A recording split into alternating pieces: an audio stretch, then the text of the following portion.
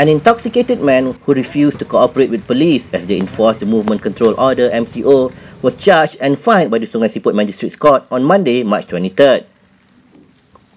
S. Punyamurti, 33, was fined RM5,000 in default of 10 months jail after pleading guilty to the charge of obstructing police in carrying out their duties, which was read to him before Magistrate Nur Hapsarina Ayub. He was accused of obstructing Sungai Siput Utara District Deputy Police Chief Juna Yusof during the MCO period.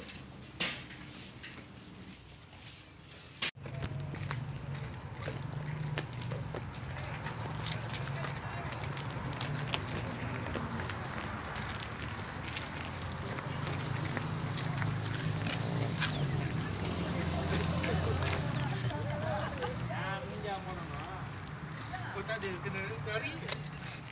Tak, dah bayar.